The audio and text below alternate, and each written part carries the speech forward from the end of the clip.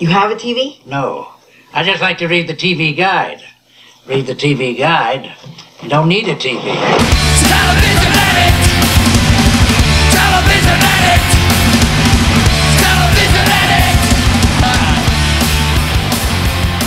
addict! Welcome, hello, it's Ken Reed, it's TV Guidance Counselor.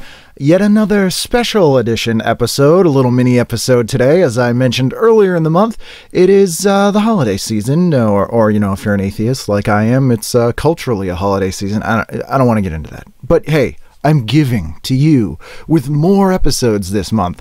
And this episode is a really fun conversation I had with Molly Crabapple. If you're not familiar with Molly, you should get familiar with her. She's an excellent writer, writes for Vice, has a brand new memoir out called Drawing Blood. That's very, very good. In addition to being a great writer, she is also an amazing illustrator, which frankly isn't fair that she can be both of those things. And I'm neither of those. But this isn't about me, although it kind of is because it's my show. But anyway, Molly, very, very funny, interesting, smart, really liked talking to her. She was coming through town on a little book tour, and I thought, you know, let me see if I can grab some of her time. She was very busy, so I managed to get a half an hour, which is very gracious of her, and I want to thank her again for sitting down and talking to me. It was really fun. We recorded in a weird little alcove in the Paramount Theater in Boston, which is kind of an old vaudeville theater, so it was pretty cool. And I want to thank former guest of the show, Mr. Ryan Walsh, for helping us grab that space. Ryan's in the amazing band Hallelujah the Hills. We have a new record coming out, and Ryan just got a book deal as well, so I very much look forward to his book. But for the book at hand is Molly Crabapple's Drawing Blood, her new memoir. Definitely pick it up. You will enjoy it. I did very much. I first became aware of her work when she put out A Week in Hell, which is a really interesting project. She basically stayed in a motel room for a week and drew all over all the walls, and the book is her illustrations from that week. It's very, very cool. I recommend picking it up. So please sit back, relax, and enjoy today's special bonus mini episode of TV Guidance Counselor with my guest, Molly Crabapple. TV is my friend, and it has been always there for me in time of need. Molly Crabapple, how are you, sir? Sir. I said sir. I'm good. Yeah. I'm slightly exhausted, and I sympathize with you because I feel like I've also been saying the wrong word all day and all of the last week and a half. Is this like your third interview today or something like that? This is only my second interview today, okay. But I also did a signing, so it's a light day. Yeah, but I'm such like an introvert, and I always hide in my burrow so much. This is a lot of social interaction for me. You're gonna need like a year of just like hermitness to just make up for it after. Exactly. You're gonna find me in the corner I'll have a stick. If anyone comes near me to ask how I am, I'm gonna hit them with the stick. This is the problem. You'll need to go into some kind of stasis. Yeah. Like you're traveling to Mars or something, and then they'll just like defrost you. Exactly. So you grew up in Long Island, I think? Long Island and Far Rockaway, yeah. Okay. So when you were growing up, did you go into Manhattan a lot, or were constantly? Okay. Oh God, I mean, if you're near a train station, from the time you were 14, you're sneaking into Manhattan.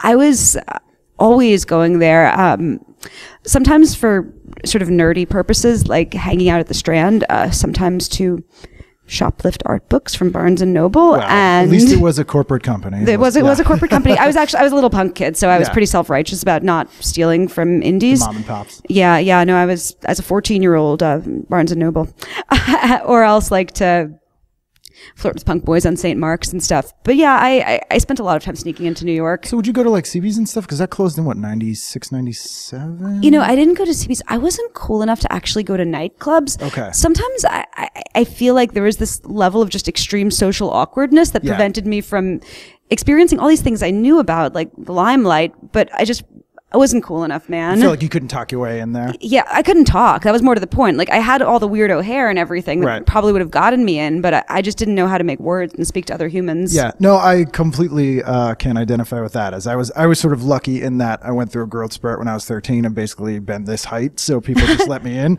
Nice, so I would hang out at the Rat, which was kind of our version of CBGB's and out of band and stuff. But I never drank, never did any drugs or anything. But the kids I hung out with were like, "Oh, Ken can get in the bar. He doesn't even drink. He doesn't even appreciate it." I'm like, I just want to go see the band play. But yeah, I would sit in the corner. Everyone was like, "This is our scene, and we're a part of something for the first time." And I'm just like, I'll be in the corner. Don't speak to me. I don't know what to do. Exactly. Like, I worship you from afar, but I'm not human enough to participate in what you're doing. So how did you first come aware that you liked that kind of stuff? Like for example, I remember seeing this show Night Flight, which showed like stuff about John Waters and punk rock, and then like the young ones on MTV. When I first saw The Damned, I was like, oh, that's what I like. I didn't know this, but now I like it. How did you sort of discover that that was the thing you liked? Oh God, there was this amazing compendium of zines that was called Fact Sheet 5. Oh yeah, I had a subscription. I love Fact Sheet 5. And I found an issue of Fact Sheet 5, I think in a bookstore, and I bought it. And I wrote to every single zine that was free. And then I started reading Maximum Rock and Roll. Yep. And I have never been super educated about music, but I loved the columns of Maximum Rock and Roll. Mm-hmm. Like George Tabb, Reverend Norb. Yeah. The guy who's in Mongolia. Do you remember? Oh, yeah. And there was like a dominatrix. She had a column, and so good. Nick Fit, I think he was a Boston guy.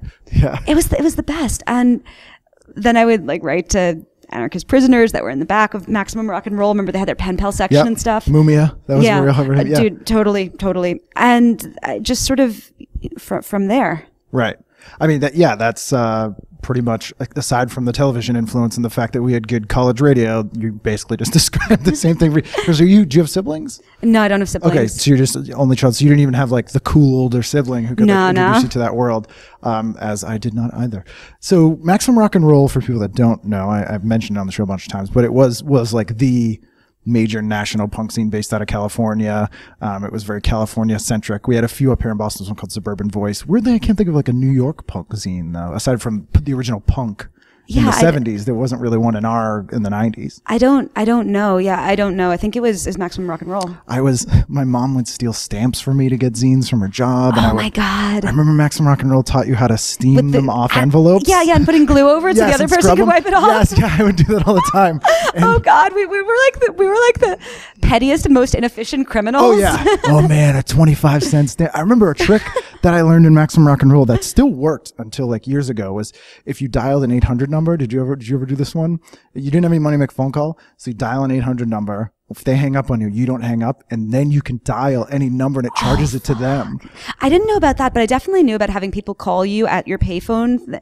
And also, I always wanted to do the thing where you would audio tape the Ma Bell sounds, and then you could make the phone calls. Yeah. Oh, I remember seeing on TV as a kid. I used to watch like 2020 and all those gadget shows, and someone was trying to sell a thing so kids didn't get lost, where it was a little recording they wore around their neck of their phone number. Because kids don't remember their phone number. Yeah. So they could just hold, and it had a quarter in it, I think too. So they could just hold it up to a phone and press the button, and then it would dial their home, which is kind of a good idea, although it didn't really take off. So were you watching any television at that time? Because so much stuff was set in New York. I didn't go to New York, I think, till I was like 15, and so I had this weird night court view of it. Oh man, well, I remember I watched some of Dawson's Creek the first season because they had the bad girl from New York, Jen, I believe her name was, and Michelle Williams, I think, was Jen. Yeah, Michelle Williams. Oh, so many careers, for better or worse, started on that show, and I really was angry at it at the time because I was like, why is she being punished by going to this tiny place and being judged? Like, what is so bad about New York that, like, just the fact that a woman or a girl is from there means that she has to be exiled? Right. And they were always like, oh, she's got like loose New York morals. And that show was always like the whole first season. It was all about how terrible girls like me are, I guess. But you would still watch it and be like, just to make yourself kind of angry about it. Yeah. For and the outrage. Yeah. And why else did I watch it? I think because there's that girl, the Katie Holmes character. Yeah. She was an artist. Yes. Yeah. Well, everyone on that show was so angsty and artsy. Yeah. And Dawson was a filmmaker and all that stuff. Oh God. And I remember that generation, like it seemed like all of the TV shows were about these like angsty sort of alienated white kids, really. Yeah. Oh, totally. I mean, I felt like all those shows were people in their mid-20s. What is that? There's a French term like the esprit d'escalade or whatever, like the things they wish they said when they were a teenager. Yeah, exactly. Now Twitter lets you do that. You just take all of the lines you wish you said to a specific person and just inflict them on the general public. Yeah. Well, they did it with like $1 billion of movie and television studio money. And we see how the internet has destroyed the value of our labor. I feel like people our age had a lot more hate watching. Like they were just like things that were aimed at you and you're like, I'm going to watch this just to prove to myself that I hate it. Oh man, especially after school specials. And then there was that whole genre of sort of informational films that they would show students. I remember they were always making us watch films telling us not to be anorexic. Yes. And they were so counterproductive because I do not have an eating disordered bone in my body.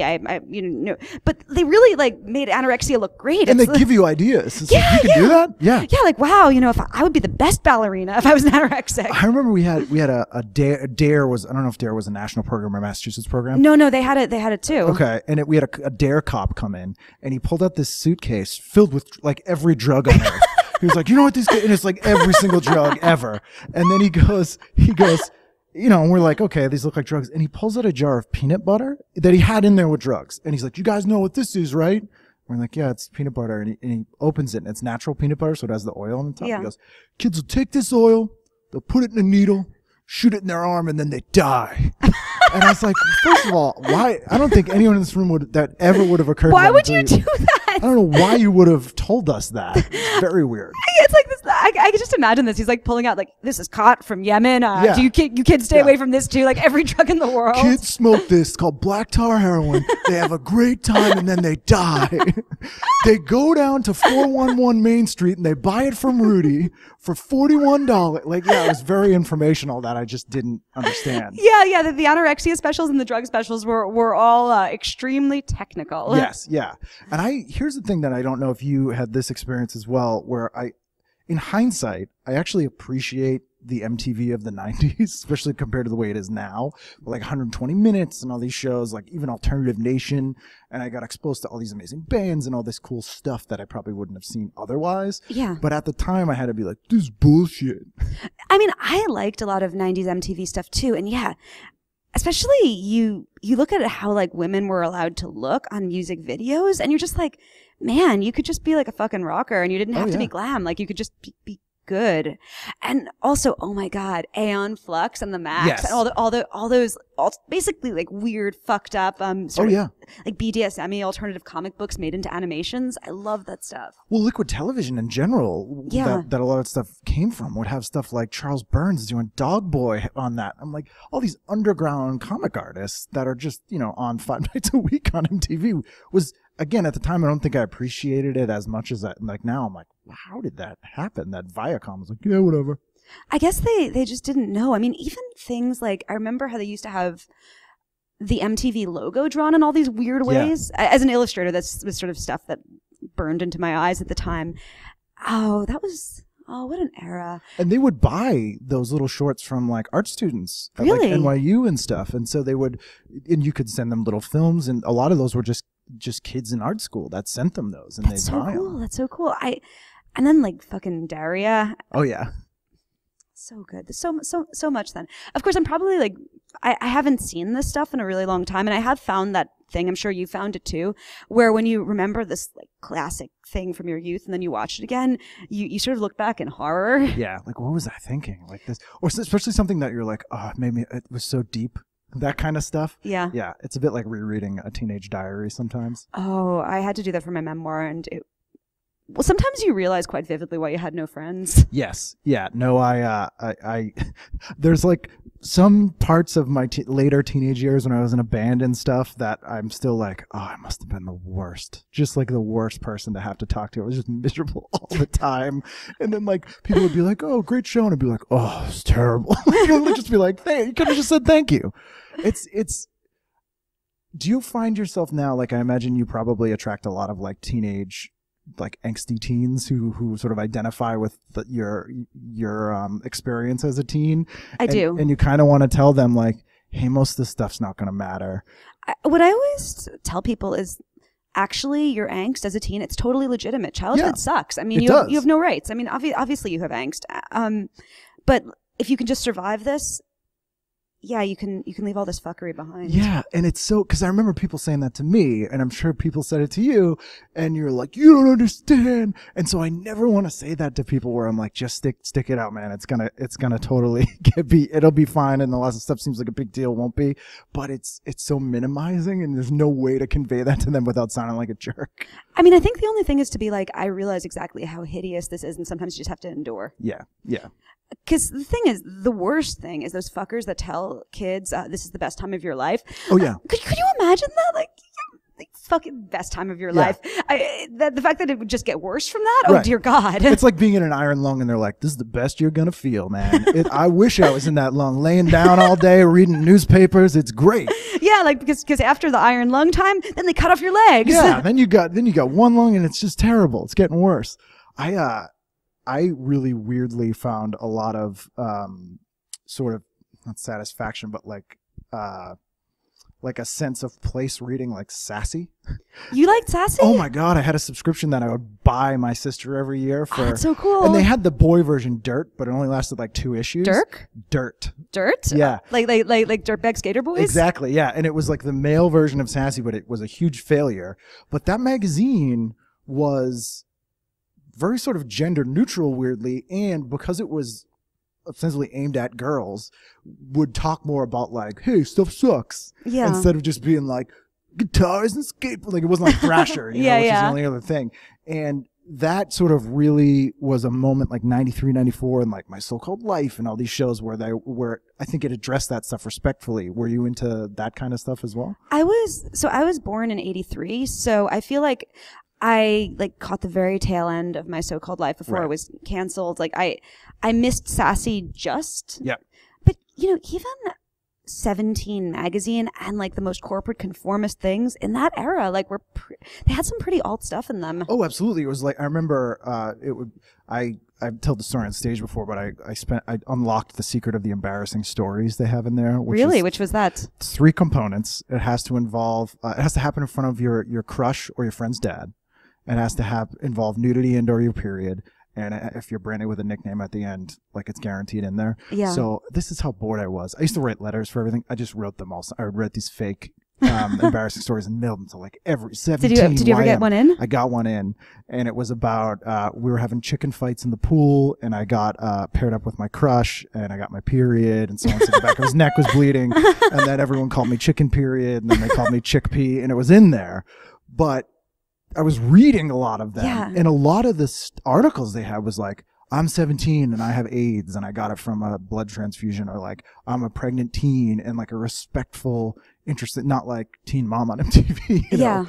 And looking back again, it's kind of crazy that stuff was in anything. I mean, that stuff now, like, of course, is like the currency of so many women's sites. I guess on the flip side, and this is like an adult thing, not like a teen thing, the fact that like personal essays are so emphasized in women's media means that like they just don't cover universal stuff in women's media. Like Esquire will publish shit about everything, right?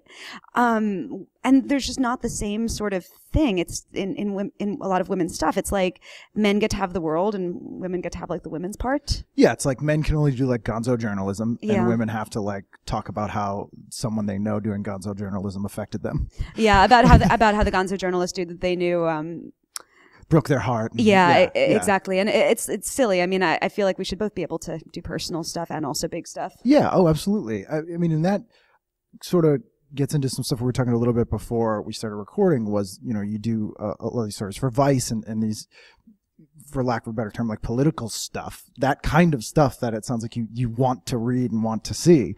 And weirdly, sort of things like MTV News used to do things like that. And there was sort of a mass broadcast media that would cover that sort of stuff. Even Linda Ellerby on Nickelodeon, who did Nick News for Kids, would cover that kind of stuff.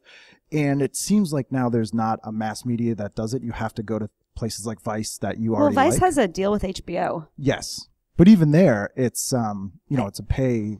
I don't actually, okay, this is where I confess, I haven't watched TV in, I haven't watched TV in 16 years. So, at all? Nothing? I mean, I think I've probably like, in hotel rooms, I've probably watched like episodes of something or other. Right. And, but I don't even think I've seen like full episodes. It's not a puritanistic thing. I'm just, I think I'm maybe too ADD for it or something. Right. Or like, just busy, or I think it's one of those things that once you stop, it's hard to get back. Especially like we don't have a TV, and the only place to watch TV shows would be on this couch. It's kind of uncomfortable. Right. So it just that like at a weird angle with the computer. So I think maybe that's why I don't do it. It's no judgment on it. I know amazing art is being done on TV right now. Are you watching movies and stuff, or just sometimes I do. Sometimes I watch movies, but even that, I mean, I don't.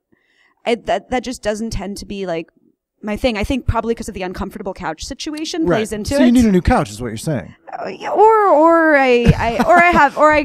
get my media like through books or something. Right.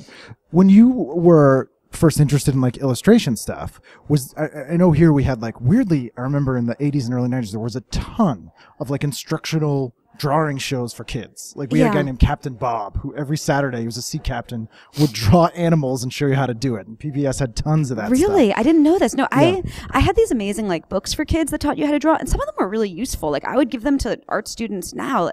I still remember this one book. It taught you how to like draw cubes and cylinders and then build whole complicated forms through drawing that and folds and stuff. And I still think about stuff that way now. There was a guy who, he may have written that book. His name was Mark something. And he wrote this thing called like Imagination Station. And he had this show where it was like a kid's sci-fi show where he was like Captain Drawing, but would be like foreshortening and all this stuff. This sounds like him. Yeah, he had a mustache. Yeah. That was the best. I love that book. There are so many art students that can't draw shit now, and like I want to give them all that book. Yeah, his show was really cool. He had this big mural that every day he'd teach you a lesson and then he'd add to the mural. It was like this alien city. Yeah, that Forbidden City, that's what it was called. Oh my God, Secret City. This is so cool. You're like restoring my childhood to me. I completely forgot what this was, but I just remembered I loved that book so much. Yeah. Secret City, I think, and they're on YouTube if you, on the computer, if you get a comfortable chair, you could sit and check that out again. But yeah, I think that sort of stuff that you stumble on as a kid, and I think we came of age in a time when it was a lot of like, kids can do anything, kind of kid power stuff like Nickelodeon was doing before it got completely corporate, was pretty great in that it was mass media. It was, you could stumble on it. I guess that's the point I'm making. Do you think it's harder to stumble on things now? I mean, yes and no. I mean, one of the dangers of algorithms, right, is that they filter everything for what they think your pre-existing taste is, and that makes it a lot harder. But by the same token, social media and stuff like Twitter takes people who were always kind of kept out of they were always kept out of media, and it lets them make noise. And for that, I love social media, even though I periodically have hate for my Twitter and like go off of it. We all do. We all. Not your Twitter, our own. No, we all hate your Twitter, Molly. Of course, I know the world does. But I will always kind of love Twitter for that, because Twitter takes things and they don't have to go through like a fucking network executive. They don't have to be filtered down, and it makes them impossible to ignore. Yeah, I mean, I always say it's kind of the best times and worst times, because anyone can do anything and have the same access to everybody as a billion-dollar company does. Exactly, yeah. But at the same time, anyone can do anything and has the same amount of access, so it's a little bit hard to get stuff curated a little bit. Yeah. You lived in a bunch of other countries as well, or spent time in them as well. I've traveled a lot. The only place I spent like a month working in Paris and stuff. I've never like lived abroad properly, but I've traveled a ton. Did you ever watch TV when you were there? What have I seen? I saw like pro-Assad regime TV for a little bit That's weird. When I was in Domiz. What was that like? There was a very heavily made up anchor, like a Fox News made up anchor lady who was talking about using theater to keep kids from being terrorists. Theater. Okay. Which was it was and it was playing in like a refugee's tent. I saw that. I've seen like clips of like Musasalat, which are those are soap operas that often historical, though certainly not always, that were made by either Egypt or Syria usually. But I haven't seen a ton, I have to say. Because that's always like when I travel. I mean, I go to a supermarket because it's just interesting. And I'm always like, I flip the TV on and be like, what's airing here? And part of it is to see like what kind of thing they're showing there, but also see like what weird American things are exported. To see, like, what their view of us is. Oh, I remember when I was in England, there was this show. It was by this guy. He was a boxing champion. He was a British Asian boxing champion, and he was teaching violent young British men who had previous assault convictions how to channel their anger into boxing. Oh, weird. So it was like a reality show. Yeah, it was a reality show. It was called Angry Young Men, I think. That sounds about right. Yeah, it's like a store brand name. Yeah, and it was just like all these young British guys who had gotten into stupid fights and were now learning to box. And there was a part of me that wondered about the wisdom of it, but right. Take that anger and that violence and channel it into anger and violence for money. Exactly. Your form was all wrong when you're beating people up. You put your back into it, man. You're wasting you could have made like $1,000 doing that, punching that guy. Yeah. But I haven't seen like tons of it though. Do you know what I did see? Cause it was on the internet. Do you remember after Fox had that hilarious no-go zone thing with Paris? Yes. Yeah. And do you remember when the Parisian show did the parody of it where they had the guys dressed up as Fox guys? Yeah. I mean, it's funny how you hear a lot from like the Fox type people, like the whole world gets our media and they all want to be us. And it's not the case at all.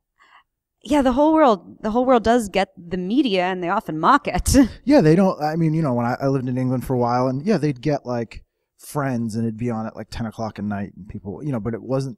They act like everyone goes see the latest Stallone movie and they wear their blue jeans and their band. I'm like, you need to get a passport because you've never been anywhere outside the U.S. Yeah, and it's always strange, unexpected things. I remember I was in Havana and they had a movie theater that was playing like The Dark Knight Returns, and it was weird. I was like, that's strange. How did that even get there? I have no idea.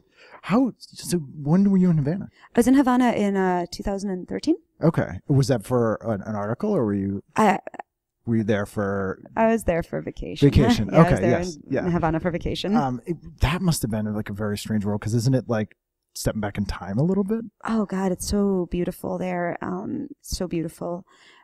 Yeah, it's all the old cars, the old crumbling buildings. I mean, just a staggeringly beautiful place, and people are so fucking smart there. Yeah. I mean, I loved it. Havana is a great city, and I felt very, very grateful to be there. Yeah, it was wonderful. Is there any animation stuff you used to watch? I know a lot of sort of illustrators. I know now comic book people tended to like really gravitate towards cartoons as kids. No, I don't. I haven't.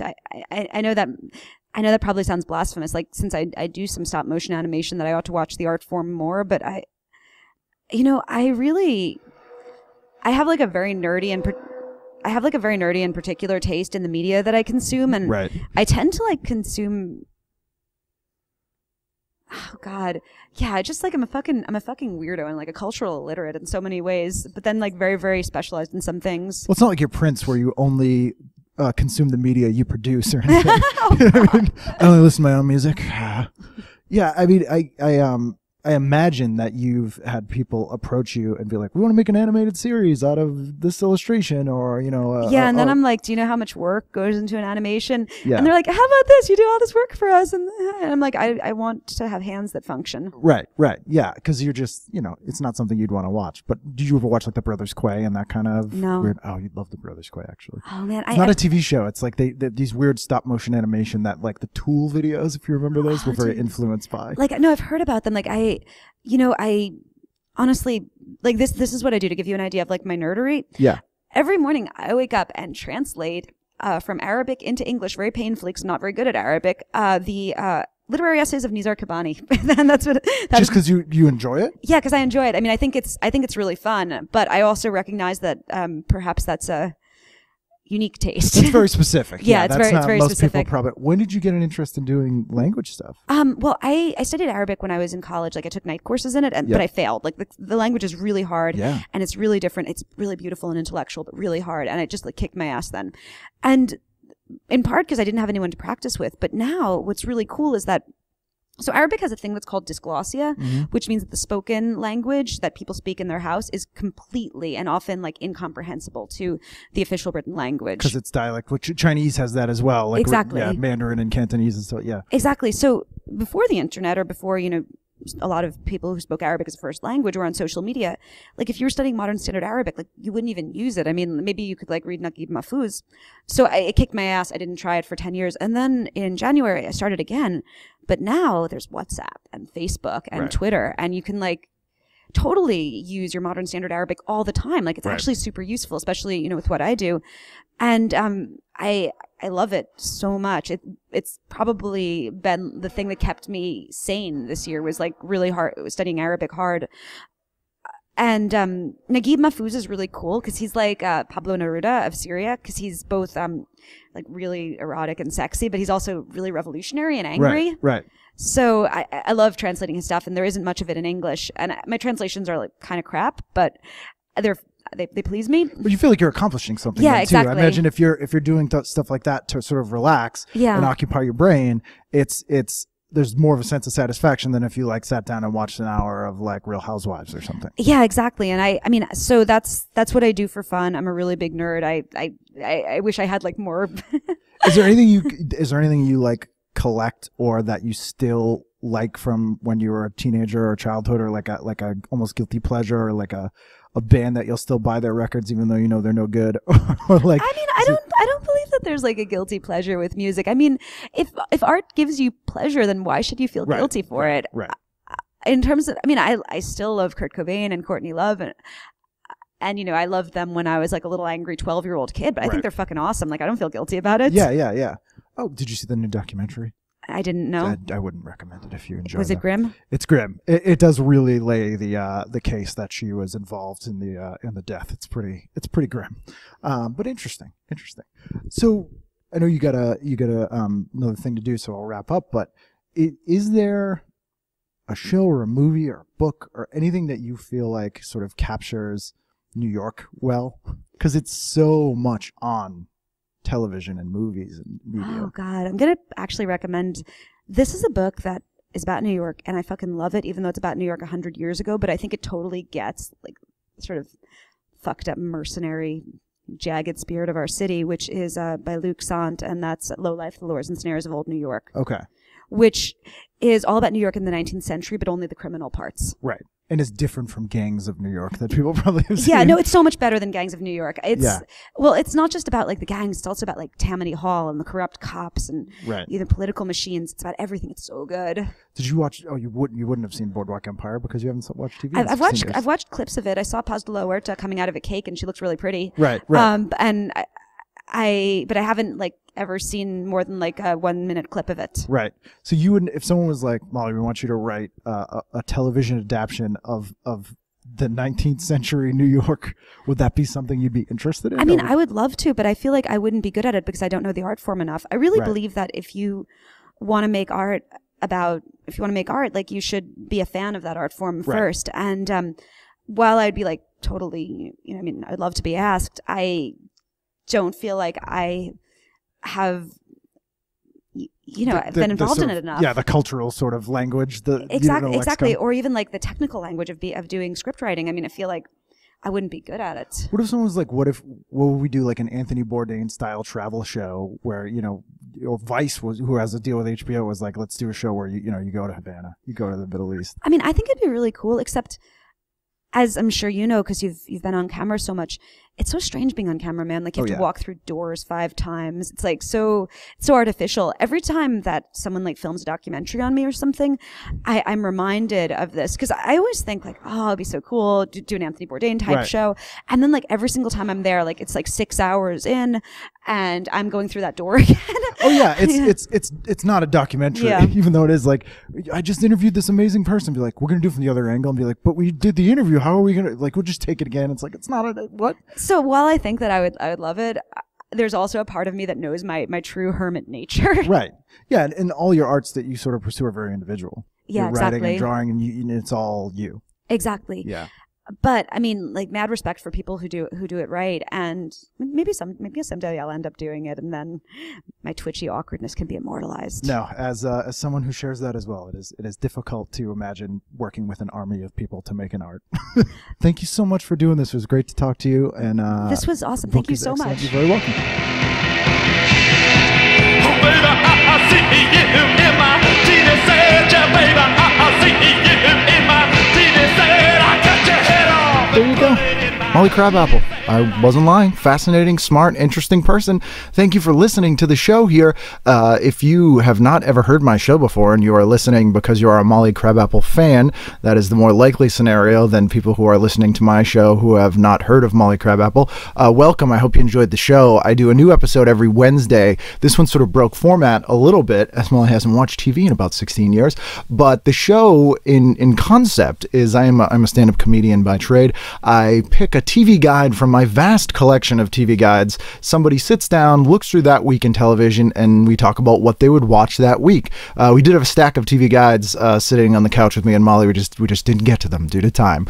But it's a fun show. I managed to get a lot of great, interesting people on the show. And if you like today's show, I think you'll like all of our shows. And new episodes come out every Wednesday. This month we're having some bonus episodes, so that's why you're getting this one today. If you like the show or you don't like the show, you for some reason are still listening, and either way you want to contact me, you can email me at tvguidancecounselor@gmail.com or at ken@icanread.com. You can go on our Facebook page, just search TV Guidance Counselor. We have a lot of fun discussions on there. You can tweet to me at TV Guidance, and I love hearing from you guys, so rate, review the show on iTunes or anywhere you get it, and we'll see you again Wednesday for a brand new episode of TV Guidance Counselor. I just didn't know how to make words and speak to other humans. After the iron lung time, then they cut off your leg.